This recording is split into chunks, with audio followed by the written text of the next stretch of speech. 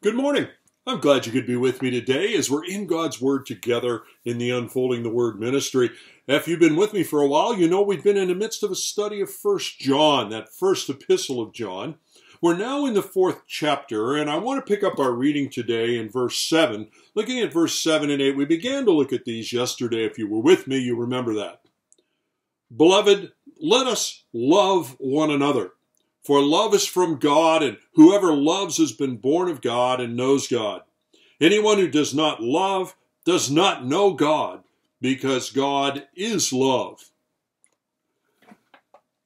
We've been talking about the command of love, how it is a translation in these cases of the Greek word agape, which refers to God's love, that central selfless response that is inherent to God. 1 Corinthians 13, if you remember, gives us a definition of what that love is all about, because that love chapter of the Scriptures, 1 Corinthians 13, is a translation of the Greek word agape. We saw already in 1 John that the core example that helps us to understand what is God's love all about, what is the selflessness and self-giving nature of it, was seen in Jesus Christ himself and in his giving of his life at the cross for us. Yesterday, in building on that, we were talking about how yet once again the command to show agape is repeated. A frequent, repetitious command, not only in 1 John, but throughout the Scriptures. And when we see that happen in the Scriptures, the very fact of the repetition underscores for us that this is an issue that God takes very seriously, and is a challenge he wants us not to miss. In fact, as we studied yesterday, it becomes a key proof of our salvation and discipleship. It's a key proof to show that we really know God. And the word know, as you were with me yesterday, is not the Greek word oidon or adon, which refers to factual knowledge. It is the form of the Greek word nosko, which means relational knowledge.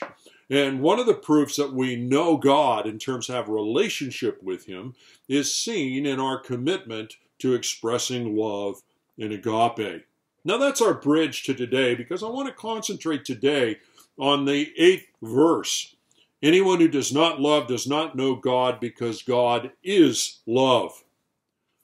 We need to recognize, as we're now studying through 1 John, but it's true throughout the Scriptures, that agape is part of God's very nature. It is one of his attributes. Now, we use that word attribute, the theologians use that word, to describe those characteristics of God. An attribute of someone is its core characteristic, an inherent part of what someone or something is. The Scripture gives us many insights into the very nature of God, into those characteristics that are part of who he is.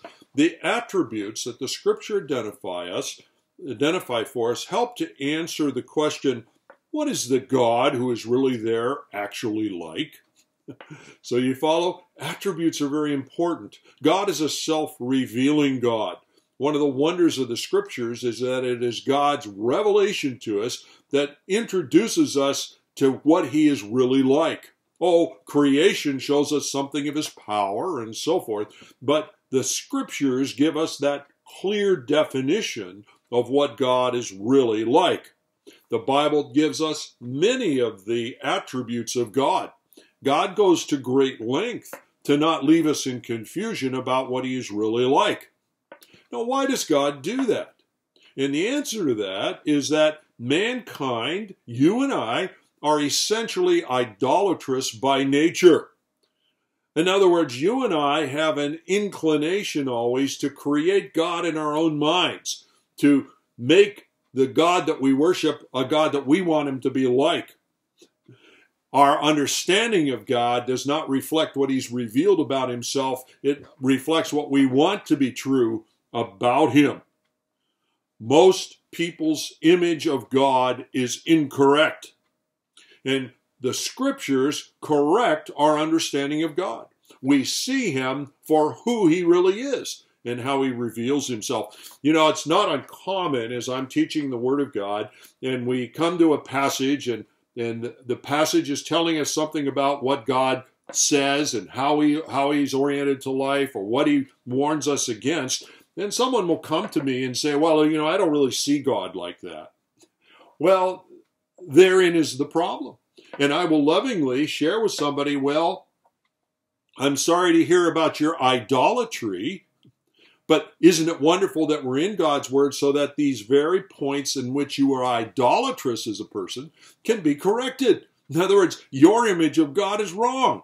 And I can say that with authority if somebody's image of God is in conflict with what God reveals about himself in the Scriptures. May we all be in a process of cleansing our minds from idolatrous ideas about God and see God as he reveals himself to be in the Scriptures. The Word of God is the only place we can turn to correct such thinking. It doesn't happen because we get off by ourselves in a retreat somewhere, off by ourselves in some sort of mystical experience. No. The only place we know objectively of who God is in his Word as he's revealed it to us. Well, in 1 John, God has been introducing us to a number of his characteristics, of his attributes. Back in the first chapter, in verse 5, it says, God is light, and in him is no darkness at all. So we see one of God's very attributes is the self-revealing of the truthfulness of life and the reality of it. He is light. There's no lie within him, no darkness. In 1 John 1:9, we encountered that if we confess our sins, he's faithful and he's just and will forgive us our sins. We see that God is a faithful God. It is his characteristic to be faithful. It is his characteristic to be just. In the third chapter is another example in verse 3 of 1 John. Everyone who thus hopes in him purifies himself as he is pure. God is pure, holy, without sin. That's one of his attributes. Later on in verse 7 of chapter 3, it says, whoever practices righteousness is righteous as he is righteous. Our Heavenly Father is a righteous God, perfect in all of his ways. Many attributes have been identified for us thus far in 1 John. Now we add love, agape, to those attribute lists.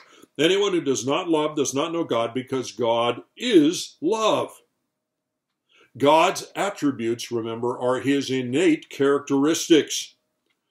If these are part of what make God up, then God will always be acting in harmony with his attributes. All of his actions reflect those attributes. All of his actions reflect all of his attributes. In other words,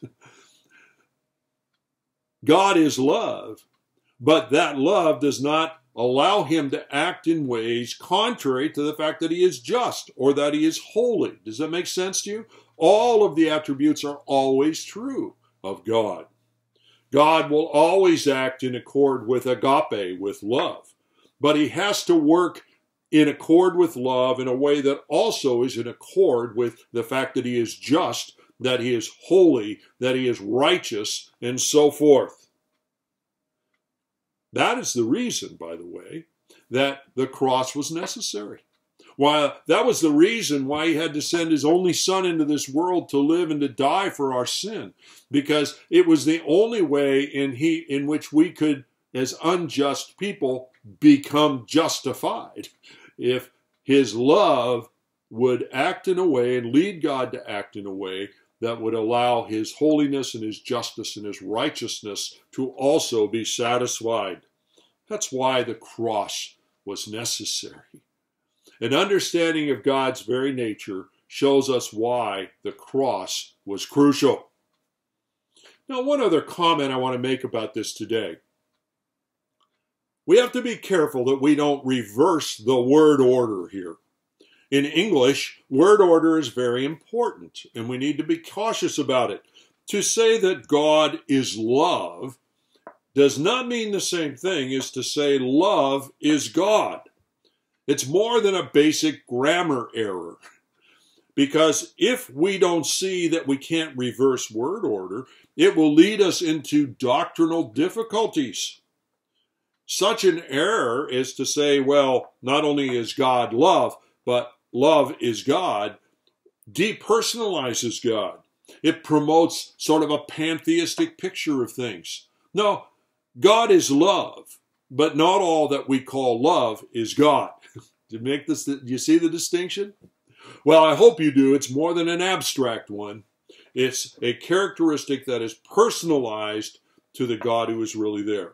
Well, join me tomorrow as we continue on in the verses ahead and see how Jesus Christ demonstrates for us more of the meaning of God's love. Have a good day. God bless.